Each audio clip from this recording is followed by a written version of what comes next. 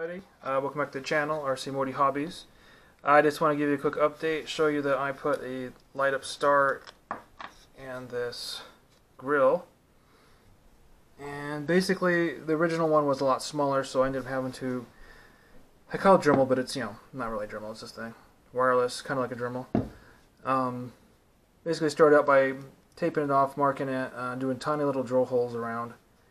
And then using a sanding wheel just to kind of widen it out to the point where we can get this to fit. There you go. Basically, it's a nice light up star. This one actually has a strobe light, a strobe feature to it.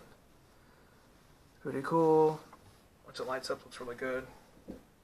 And attached to the body, it goes like this. It's the cabin, I mean. It always looks orange in the camera. Okay. So basically that's what it's going to look like once it's all installed, and then it'll light up and it'll have a strobe effect. Actually, this was actually a bit easier to work with the first time around since I've already done it. And now I'm just going to put a little putty in between little spaces with those little areas you can see it. See through. This stuff right here. And then some paint, and that's that. And that will be done. You just wire it in after that. But there you go. I'll give you guys a quick update on that.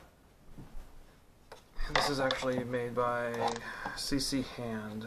Okay. Alright, there you go. Thanks for watching.